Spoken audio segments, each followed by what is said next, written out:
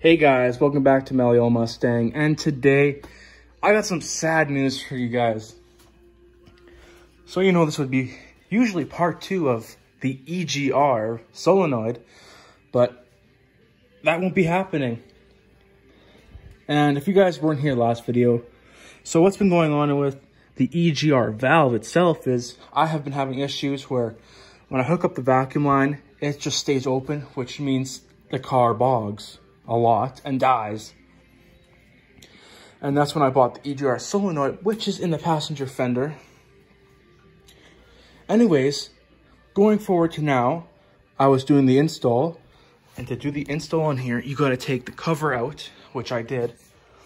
And anyways, I was in the midst of taking it off, and then my sister said there's some wire hanging down here.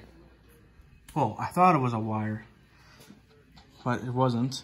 Anyway, so I said, pull it up. So she pulls it up, and I look at it, and I realize it's connected to these over here, the solenoid and the 2 other things and everything over here. So the previous owner before me cut the vacuum lines, and that's why when that's open or when it's connected, it's like it has a huge vacuum leak, because he cut the actual cords coming over here for the vacuum lines. That's also probably why it smells like gas and everything like that. Idles poorly. Everything that the EGR needs to do. What the EGR does, though, is bring old gas back and runs it through. But the reason why I wanted to fix that was because I keep on getting a code, and I don't want to throw that away. I wanted to fix it, but I won't be able to fix it. But also, I got to check out what other things he did cut with it. Which is honestly scary, because I don't know what they are. So I'm going to do more research on that. But I have been driving this thing for a year and a bit.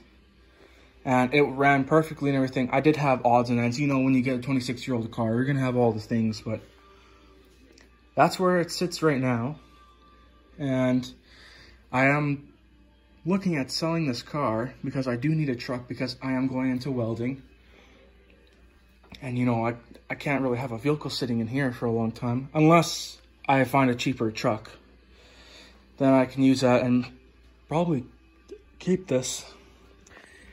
If you guys have any questions about how to install intake or new battery, or even simply do an oil change or installing headlights, just come to me and I'll show you guys how I installed these.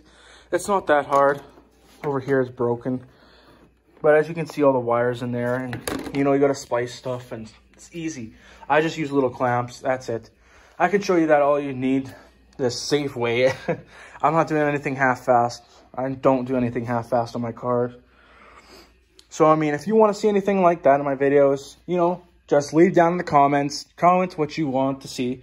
I have a new intake, headers, MSD distributor, so much. I have a stage 2 race clutch on here, a short shifter. If you guys want to see how to install any of that, just leave it down in the comments below. I can upload stuff like that.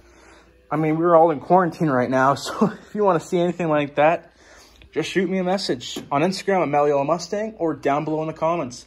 This is where it sits, guys. Anyways, have a great day and stay safe.